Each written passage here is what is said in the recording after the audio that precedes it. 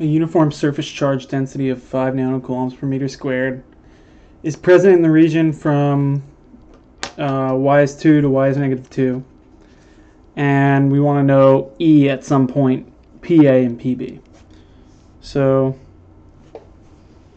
you have your electric field equation. That's what we'll start with. Taking the this form for some unit vector. Oops, getting a little crooked here. So we have our surface charge density of 5 nanocoulombs per meter squared. We need to find these vector components, which shouldn't be too hard to find because we have a point here and we have the points all along this surface. So let's get finding that. So the vector PA, what did I call it on here? Yeah, I'll call it P.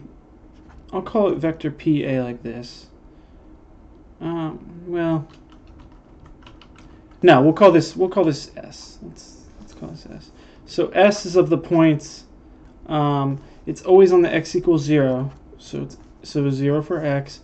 The y is varying, as you can see, and the z also varies. So that's our points for S. PA is right there. Shred it again. 3. So then the vector is equal to the difference of these two.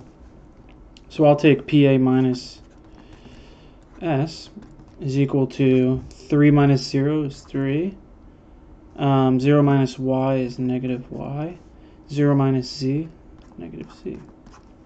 Okay, so now we just plug in these vectors to this equation here. Equals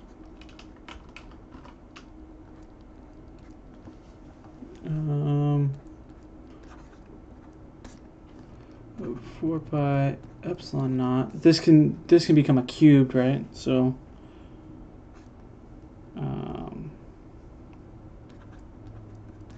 AX I'll do it like this. Let me write that.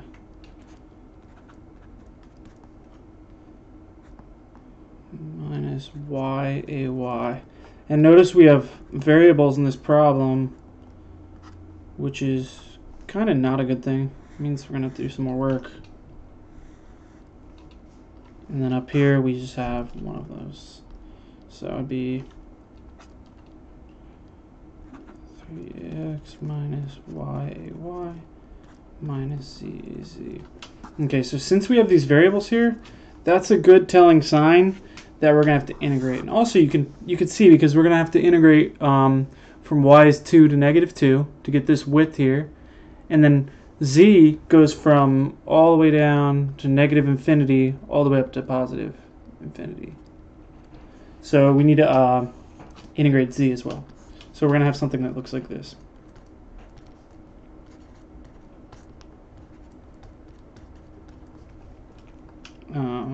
Double integral. And now I just took this outside, but I still have these. 3x minus y ay minus z az. That's all over. I'll evaluate the absolute value, because the absolute value is just you know, some components squared. Or this would usually be c. But you know what I mean? It's just you square each of the components, so it looks something like this. 3 squared plus oh, excuse me, x plus y squared ay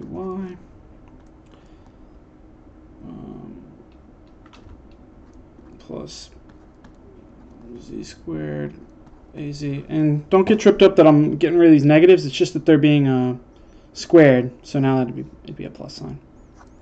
And this is all to the 3/2, because this is cubed, but then you have that square root there. So a cube and a square root is just a 3/2.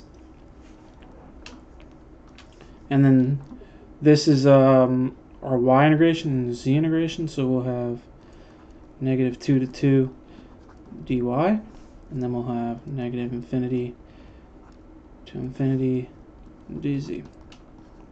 So the last thing I want to do is realize that since z is going from infinity to infinity, and our point is over here, we know we're not going to have any component of z, because all of them are going to cancel out with each other, right? All the vertical components of that, like this zx, all the vertical components of it are going to cancel. And the same thing is true for y, because y, even though it's not infinite, you could see that your point's right in the middle of this line. So all those points are going to cancel. So you have no z and you have no y. So these components here are pretty much not even necessary, because you know they're going to result in 0. So you can just get rid of them. And then you will end up with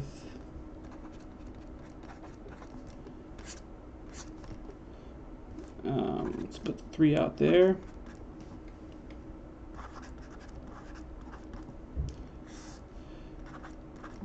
You just end up with this, and then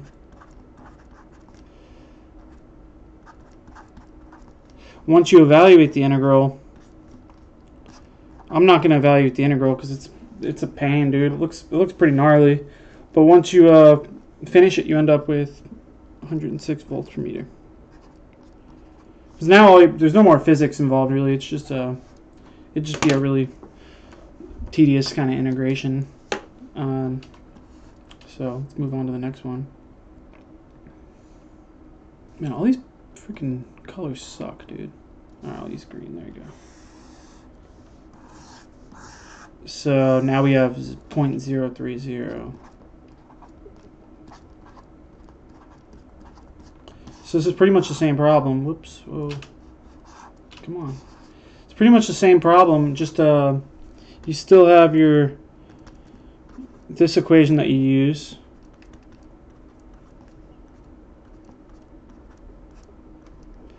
And now when you do the S is 0, y, z, when you find this vector, you're going to get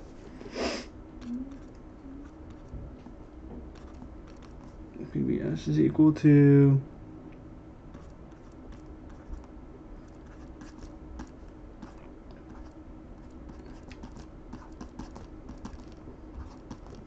three minus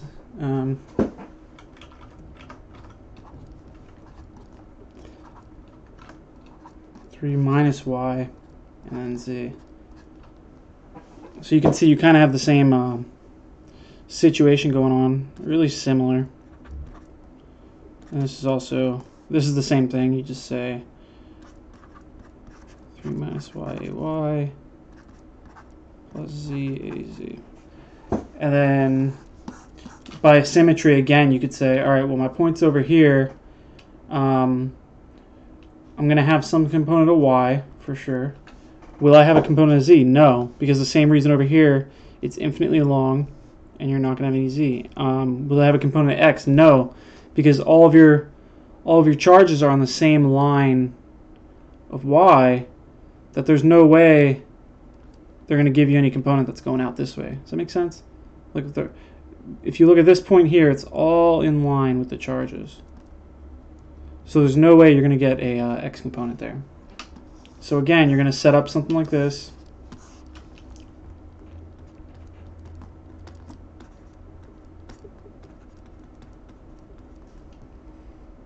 I'll take this. 3 minus y plus z. Cube that. And same thing.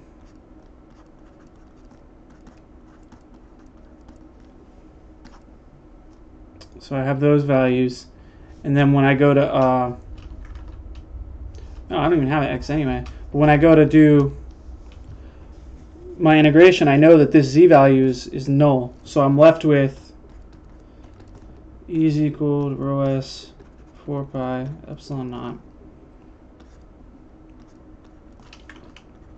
3 minus y ay. And remember, this c down here has to stay because you can't just get rid of that part.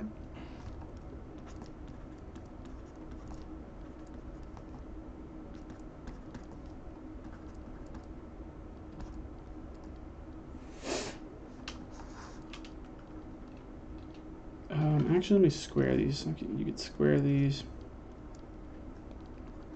That'd be the 3/2 now. But then these would be just not absolute values. Look like that. And then again, you would do your integration from there, and then you'd end up with 145 volts per meter. The big takeaway of this problem, though, is to look at the the integration's a bitch, dude. I don't know why they make you do such an annoying integration.